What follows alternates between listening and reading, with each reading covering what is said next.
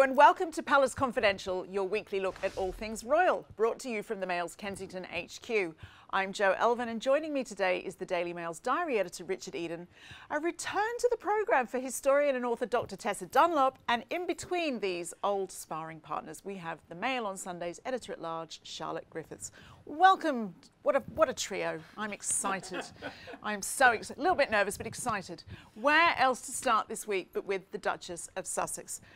Not only have we had the second instalment of her podcast, Archetypes, and an interview with Mariah Carey, more on that in a moment, but first we are going to look at the interview with Meghan that's made the news across the world. I presume you know she invited the US publication The Cut into her Montecito home, even taking them on the school run. I'm going to start with you, Richard. Lucky you. Now, one of the big talking points from this extraordinary interview was a line where she talks about forgiveness. And in her words, knowing that I can say anything, quote unquote. The interviewer suggesting that Meghan's comment was full of meaning. Do you agree with that? I think it really was. I mean, what was notable about the interview, it wasn't so much what Meghan did say, it was what she didn't say. And she made a series of very unsubtle hints that she could say a lot more in the future. And it seemed to be clear that they were threats. She was coming across as saying, I can say these things, I've chosen not to. She made clear I haven't signed any contract stopping me from talking about what went on when I was active member of the royal family. And it was all spelled out in that way. And she even dropped a hint by saying I was keeping a daily diary as well. It's fascinating, isn't it? What do you think the palace has made of it? Nervous, probably, sort of very weary. You know, I'm sure they'll have read the interview and just think, oh, what next? I mean, the timing as well, on the eve of their visit to Britain, it's really shocking in so many ways. Prince Harry, Charlotte, made another broadside statement about the family, a strange comment about how many of my family aren't able to live and work together. Now, do you imagine that the Cambridges might have a view on that? Yeah, I mean, if he means the Cambridges, I think William and Kate work beautifully together. The one person that the Cambridges couldn't work with is Prince Harry. So he had to move out of Kensington Palace. I don't know if he's alluding to something to do with Clarence House and maybe Prince Charles being difficult to work with. It's ambiguous, as usual. But, you know, I think the Cambridges work beautifully together. And very much they all sort of stick together, the remaining royals, don't they? But I can tell that you're dying to say something. What is it? Yeah.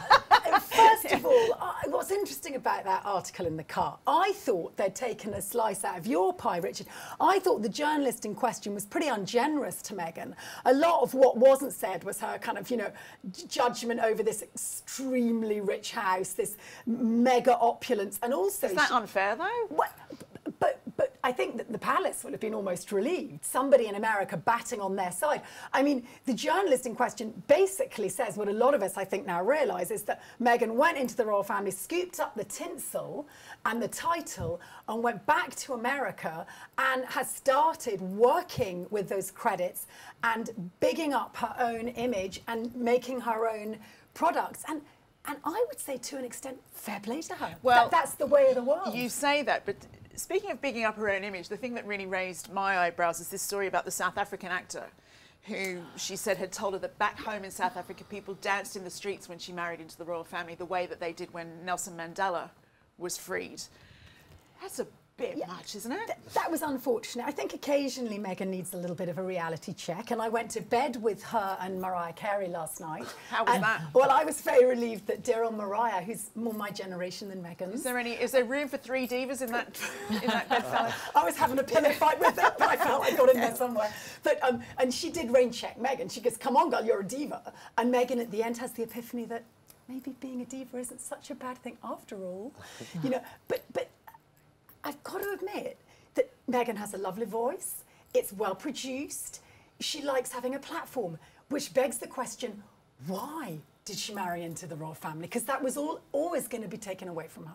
I mean, what I would say to Tessa is if Meghan's so happy and successful and everything's going great, why do they keep having to make these digs at the royal family? Why do they have to bring everything back? I don't think they to do. The royal family? The journalists are naturally going to do that. I don't know. I feel like there was a lot of solicited comments about the family. She spontaneously brought the royal family up every 5 minutes. It's not Harry's interview. Harry walks in and drops that thing about how his family can't work together. Harry's a different question. Right. I think Harry is struggling with it. Poor old Harry. I mean, who's front of the cut? It's Meghan. Who's hosting the podcast? It's Meghan. Where's Harry? Harry who? H? I feel sorry for Harry. I mean, he's like the in-between guy. But Meghan's off there in the fast lane, as far as I'm concerned. There were some other claims she made in the interview, Richard, that some royal correspondents here have been questioning.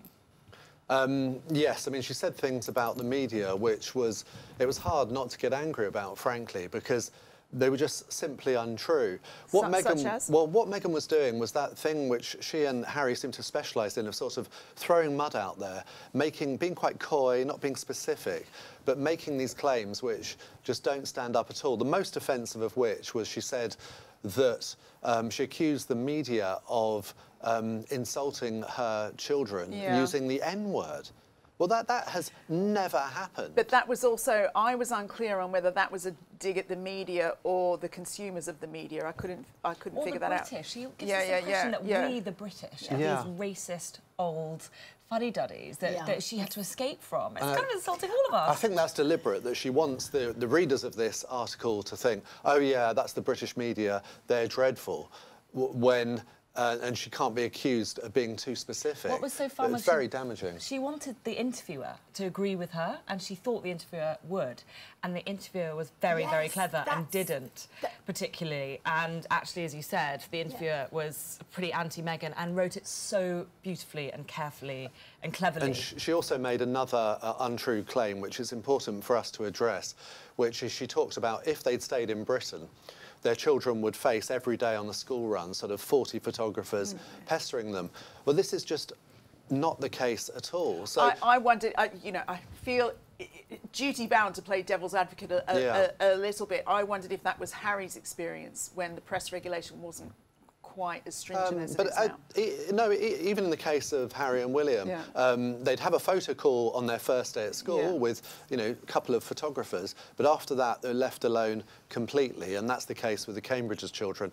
And as Charlotte would tell you, you know, from her days as a diarist, you know, we've been offered countless stories about the children, but we don't touch them because of an agreement that we let the children live their lives while they're still at school. So it's just wrong for Meghan to say that, and she seems to be saying these untrue things to gain sympathy from an American audience. But the bigger picture is surely is that in America, where success is much more judged on money and status and the brand, she's blown it out of the water. She's top of the Spotify rankings. Everyone's talking about her, whether negative or positive. And I think that's a nightmare for the Cambridges going forward. Their children, you know, is everybody or anybody who's going to want to marry those children, is it going to be for the tinsel, the mantle, you know, to run off into the sunset and create some other idea of royalty? I think this is actually a longer-term nightmare for the institution of monarchy in our country, because it can be filched, you know, take a bit of it and run off. It's kind of cruel almost. I wonder if Charles will be sort of like taking that under advisement. What can Charles do, though? It makes Charles look like he's come from another decade, another century. Yeah. It's so interesting. Speaking of what you said about Harry and sort of like feeling sorry for him, I wondered, Charlotte, if the flip side of that, so Harry sort of like keeps coming in and making these appearances in the podcasts and such, that maybe there's a sense that she or her paymasters need him to be involved. They sort of need him and they don't, because he was supposed to be in the original Spotify series, do you remember? And the first one did have a lot of him in, and clearly it was very scripted, and Meghan can pull off scripted quite well. I personally see through it.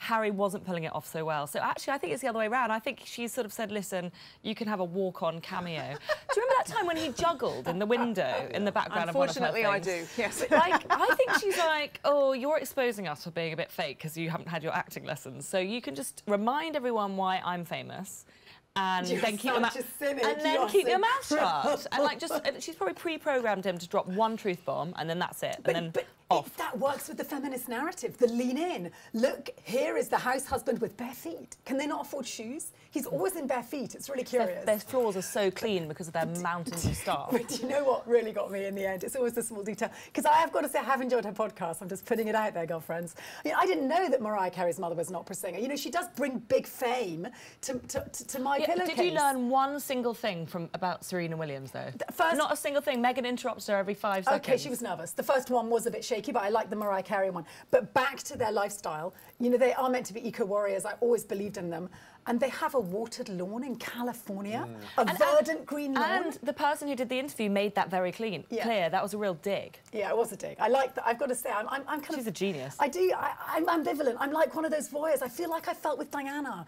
I can't stop consuming it. Well, it's interesting that you bring up Diana, because one commentator this week suggested that the royal family are making the same mistake with Meghan and Harry as they did with Diana, sort of like sticking their fingers in their ears and just pretending it's not happening. Do you agree with that? I think they've got to own it. They've got to love bomb. If I was the royal family, I would love bomb the Sussexes. Charles did do that. Charles did come out. I think there has been attempts, though, right? Do it more publicly. Do it more boldly.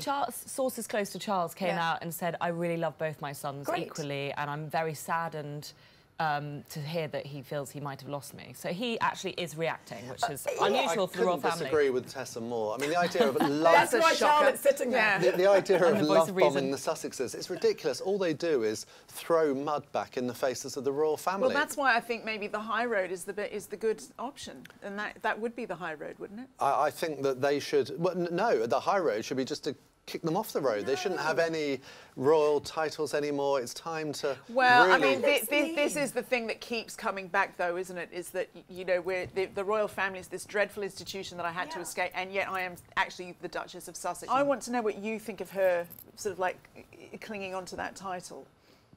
I think she's a savvy businesswoman, and she understands that the Americans love a bit of royal, you know, scaffolding, and she's taken a bit of that scaffolding. And can you blame her? From the institution that she can't stand? From the institution that she's working through her pain with. She's still got pain there. I see. Okay.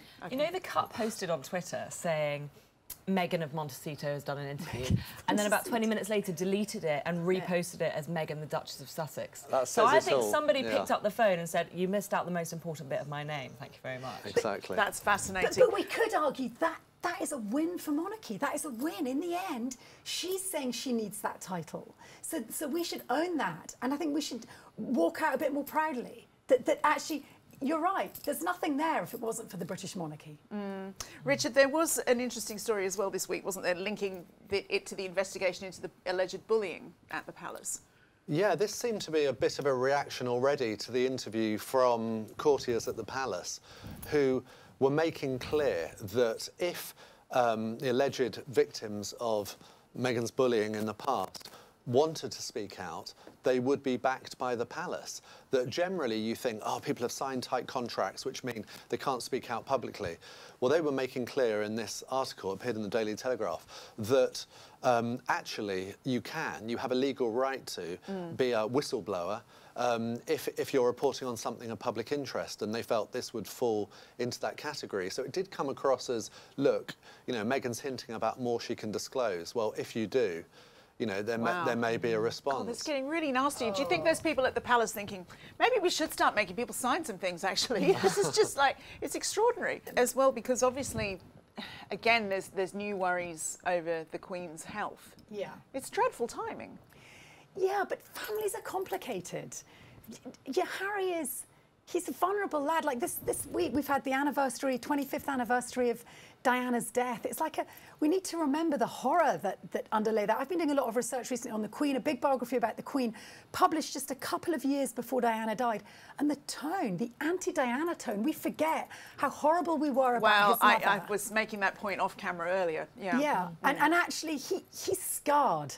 And he looks to Meghan for strength, for resourcefulness, for a way out of something that he felt trapped in. Well, I don't want to sound cynical, but do we really think the Sussexes care about the Queen's health? I hope they do a little bit. I mean, my goodness, they gave that Oprah interview when Prince Philip was dying in hospital. They went ahead. There was talk about, oh, we might postpone it if he dies or whatever, but they went ahead with it. and as if it didn't matter at all. So the idea they might change their plans because of the Queen's health, I really think is for the they might best. go and They visit might not her. want to visit her. Oh, sorry. Do you think they'll go and visit her? Yeah, I think they've got themselves into a position where it's going to be too difficult to visit her. It's too embarrassing for them. There'll be a hostile reception. Everyone will be on their guarded duty. I think they've got themselves into a position where this could be their last chance, I hope it's not, to visit the Queen in Balmoral, and they might have lost it because of their own publicity. Let's move quickly on to this new episode of Meghan's podcast. Richard, have you been to bed with Mariah and Meghan yet? Did you make it through this one? I did listen to a bit of it. I mean, Yeah. how many weeks do I have to listen to this podcast? I'm I don't not sure know how I many can are there. There's take about it. 8. I think there's 8 in this. Oh, Yeah. dearie me, you're trying to kill me in this job. Not me. Not me. But no, it's the same old thing. Look, I was interested in hearing about Mariah Carey. You know, she's a great figure, just like Serena Williams. And I was hoping for some interesting details about her past. But again, it was Meghan. It was Meghan in the headlines. The story that came out this time was about how Meghan had only started to see herself as black after going out with Prince Harry.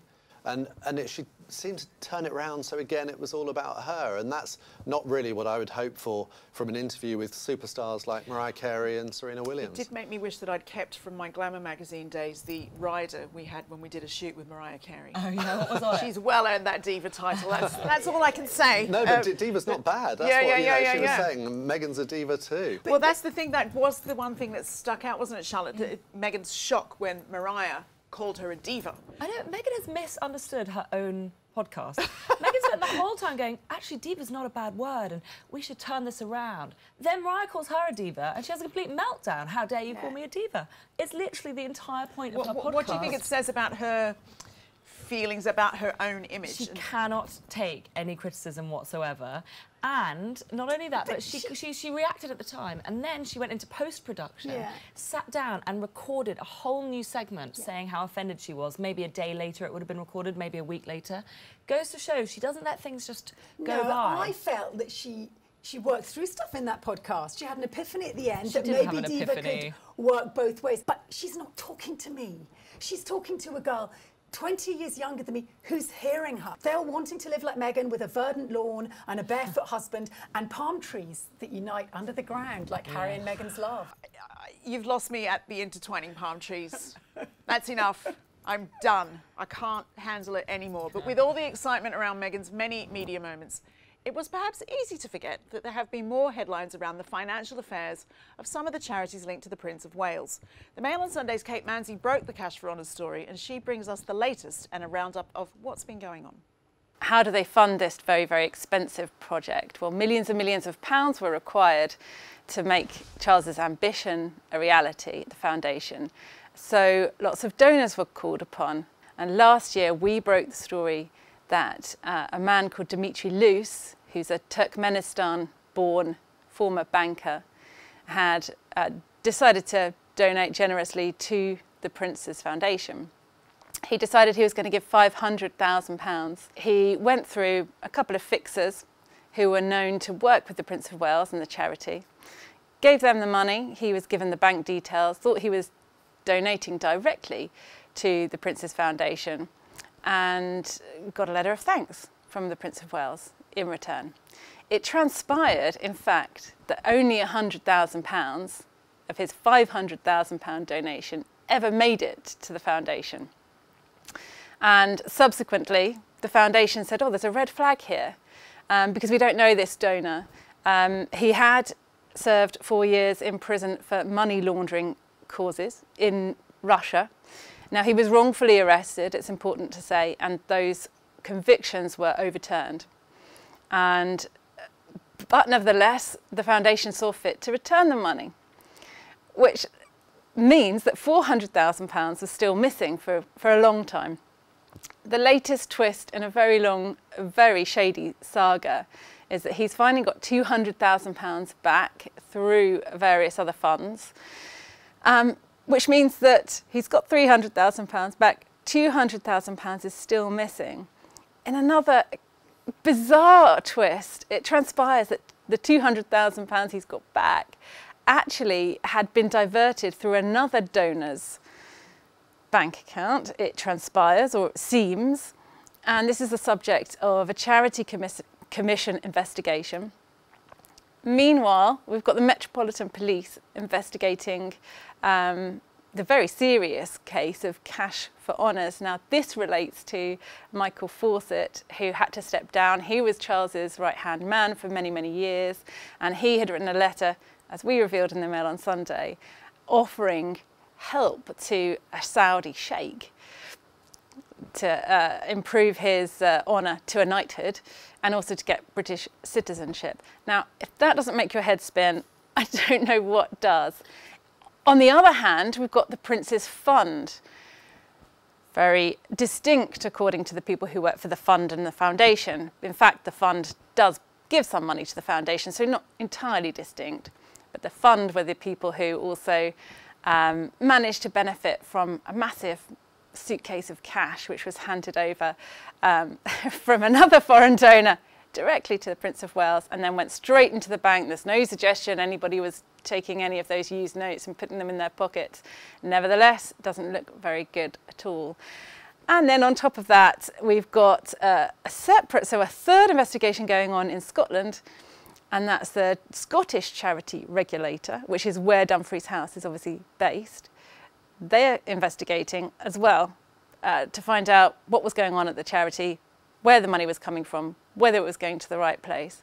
And it's such a murky story. And as someone said to me last week in relation to the Dimitri Luce donation, somebody said to me, you would expect this in Russia. You wouldn't expect this in Britain, and certainly not at a charity that's linked to the heir to the throne. So it's such an extraordinary story. There's so many twists and turns to it, but it's not going away. I think now that they're really going to have to look seriously at the Prince of Wales's charities. He could be king any moment, and it's not really appropriate that this is going on in the background. It probably is time for him to parcel off some of those charitable causes, however well-meaning, and to focus on supporting existing charities, I would say, rather than ploughing lots of money and effort into ones that he's set up. That was Kate Manzi. We'll bring you more on that story as it develops. Richard, Charles could be king very soon. Doesn't he need to, take some definitive action over this? I think he really does. I mean, as Kate Manzi has previously said on this programme, I think he needs to do what he's done with the Prince's Trust to an extent and try and separate himself from these charities, certainly before he becomes king. I mean, personally, I'd like him to go further and close them down. But I think if... Close the Prince's Trust down? Well, not if it's already operating at arm's length, that's fine. But that's the key thing, that, I mean, when he becomes king, he shouldn't have any charities that he's still directly involved in. They need to be completely separated, or at least at arm's length from him. Charlotte, with organisations like the Prince's Trust, it's done so much undeniable good work over the years. But does all of this murkiness tend to have the risk of tarnishing that? Yeah, I think it totally taints it, and it's also confusing and murky, and there are Fortnum and Mason bags flying around, and 200 grand sort of went missing. Well, it could be worse. They could be Asda. Yeah. Well, that would be worse. Yeah. I think he needs to somehow streamline or consolidate his charitable efforts. There just needs to be so much more clarity than there is now. Otherwise, you're right, it will totally tarnish the reputation of the good charity. But there's really strict rules that govern the way in which donations can be received by charities. So I don't understand why there's so much difficulty around following those rules. Just because he's a poor judge of character, employs questionable people. Get him away from it then. Get him away. He is the figurehead. It's like the Queen in politics. She's not guddling around in the day-to-day. She's the symbol. Get him away from the money. Anyway, speaking of the Queen, Tessa, she'll be receiving the new Prime Minister at Balmoral soon, which is unprecedented. It is. It's a big deal, isn't it? Yeah, it is. And maybe that's why there's no room for Harry and Meghan up there. It is unprecedented insofar as a new Prime Minister's never been asked to form a government from Balmoral. But it was done from Osborne House, for instance, under Victoria. Disraeli had to get on a boat, and he decided that meant he'd climb the greasy pole. So there are historical examples of a monarch saying, come to me. This is the biggest constitutional role she has, really. One is receiving the resignation of a Prime Minister, and the other is asking a Prime Minister to form a government. And everyone said, oh, this is another sign of slippage. It's another sign that, the monarchical light is fading, the twilight of her reign. I would say, and I'm someone who works a huge amount with women in their very late 90s and 100s, this is a sign she's still actively in the game, that she wants to ask the new Prime Minister. I think she's worried about the state of Britain. You know, we are in a crisis mode at the moment. What's wrong? Everything's fine, right? Yeah. Meghan is our escapism. That says it all. So I think she probably wants to have a quiet word with the new Prime Minister, and I take that as a good sign. Of course, she doesn't want to schlep down to Buckingham Palace from her holidays. Who would? Do you think, Richard, you know, another tradition, obviously, she always likes to stand up to greet the Prime Minister. Is that something that is possibly at a risk?